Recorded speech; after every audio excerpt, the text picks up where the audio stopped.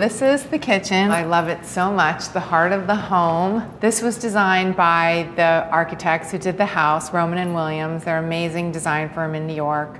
And they did all of the architecture. And they had done my apartment in New York City, which I don't have anymore. They had done this kitchen there for me, which I lived in this kitchen. It was bright and airy and white, and it had a lot of these similar details like in the cabinetry. So I wanted to pull in some elements from the kitchen that they had done for us there, cabinetry being one, and also having the range be in the middle of the room, because I cook so much and I spent so much of my time facing the wall and my kids would be in the room. So when it's like this, you have the opportunity to cook and chat with people